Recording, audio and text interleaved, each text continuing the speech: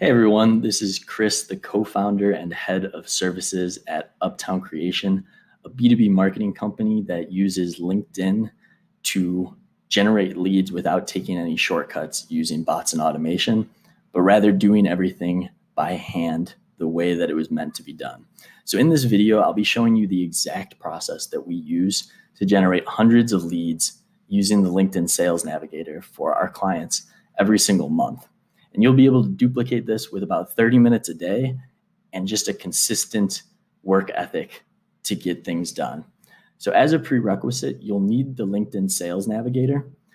LinkedIn will offer you a 30-day free trial. I'll also include a 60-day free trial link in the description of this video, but let's jump into it.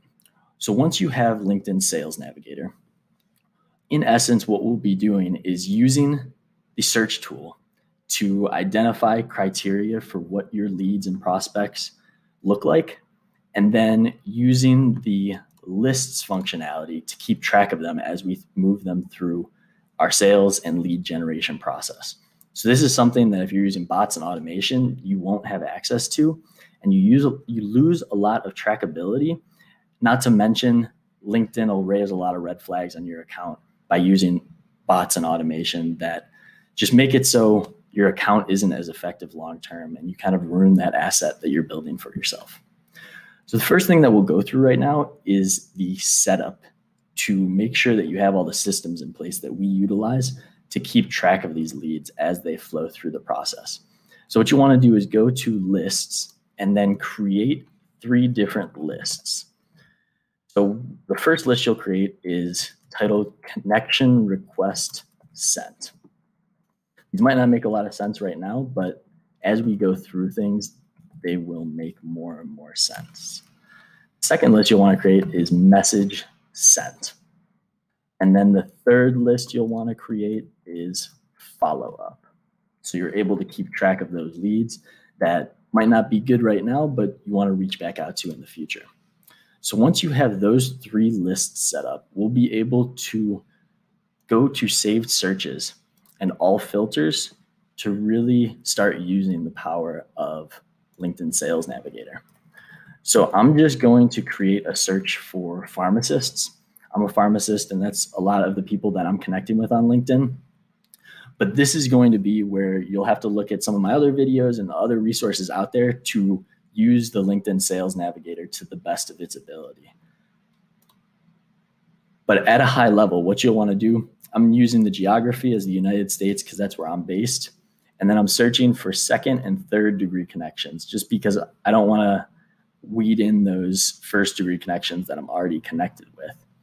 And then under past lead and account activity, you'll want to remove saved leads from search and remove contacted leads from search. And this will make sure that you're not duplicating any of the work that you've already done. Then for this search and this example, I'll be adding just the title of pharmacist and then going based off of this search. A really important caveat here, and something that makes what we do a lot better than what a lot of people and a lot of strategies out there are, is by targeting the people that have posted in the last 30 days. So this will ensure that all of the work that you're doing isn't falling on deaf ears. This will make it so you're only reaching out to people that are actually on the platform and not somebody that made an account 3 years ago and hasn't been on since then. So once you have the lead list created and you're targeting the people that have posted in the last 30 days, you'll want to save this search as Connection Request Sent. And this will be the list that you primarily work off of when you sit down to work every single day on your LinkedIn account. And basically what you'll be doing is going down the list and saving these people to that list that you just created, Connection Request Sent. And then you'll go down the list and start sending connection requests to these people. You'll notice that when you click connection request, you're able to include a personalized message. And it's unfortunate that mainly bots and automation are the ones that use this feature. So what we utilize and what we encourage you to utilize is to not send anything in this message, just because people are kind of predispositioned to think that if they're receiving a message and it's generic in that initial outreach, that they know they're going to get pitched and they're going to be less likely to accept that connection request. So when you sit down to work every day, you'll save people to that lead list, connection request sent, and then go down the list to send out connection requests. There's 25 people on each page. So what you'll want to do is do this for 2 pages worth of people to end up sending out 50 connection requests a day. That's really the safe number that we've found through all of our testing.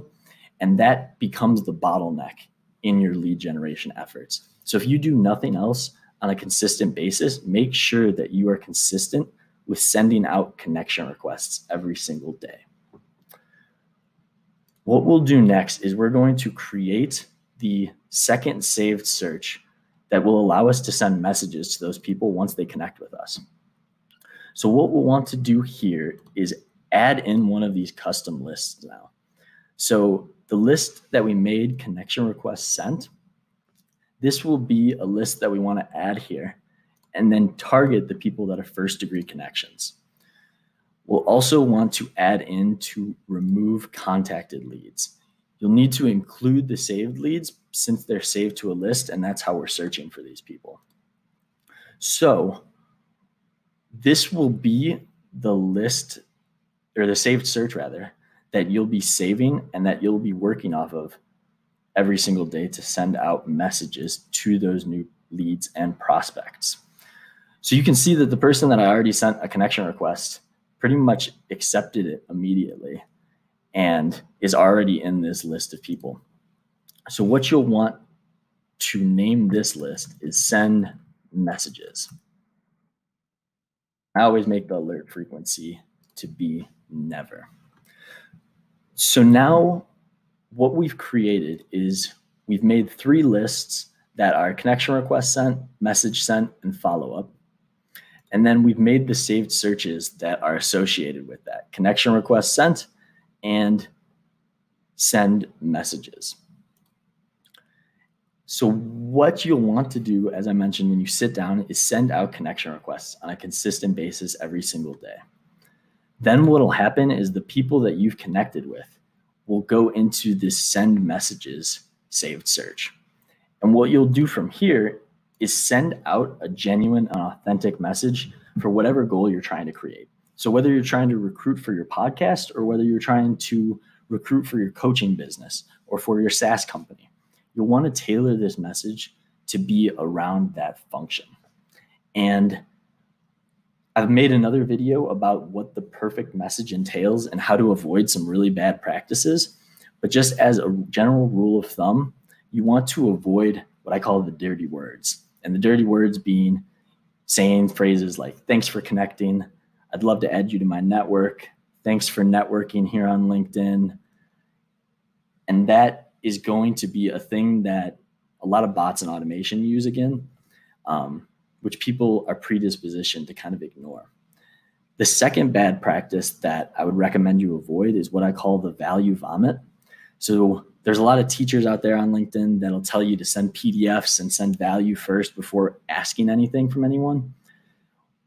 What this misses is that you're assuming that somebody has a problem that they might not have. What you want to do in your initial outreach is just act like a human and act like a person that's just trying to get to know somebody. At the end of the day, people buy from people. And if you're able to implement the principles of social selling and start real, genuine conversations with these people, that's what's inevitably going to make it so you have success on LinkedIn long term. A lot of the methods that people that use bots and automation teach will generate, those short-term dopamine hits, but you're not really creating long-term relationships that feel good and feel right. So I'd recommend that you look into some of the content I've created about what the perfect message is and go from there. Once you send a message to somebody, you'll want to save them to this message sent list. And this will make it so they don't show up in this list anymore.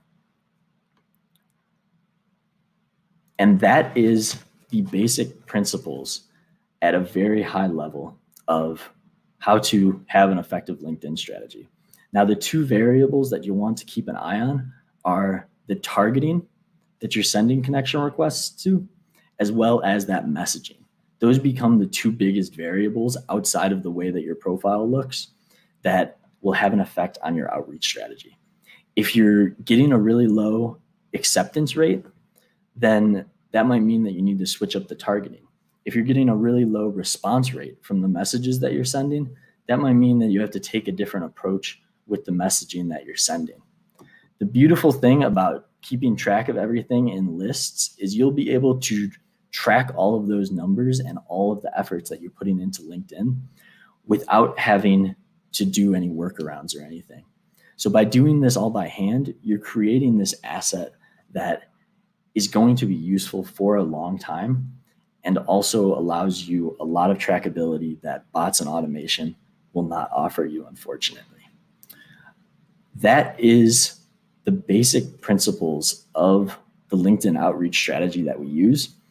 And then a lot of it becomes refining and then working off of the data that we already have to refine and make the process even better. If you want to connect with me on LinkedIn, I'd be happy to provide any recommendations and help that I can. My name is Chris Cozzolino, and I'm the co-founder of Uptown Creation. You can also follow Uptown Creation on LinkedIn or leave a comment on this video on YouTube.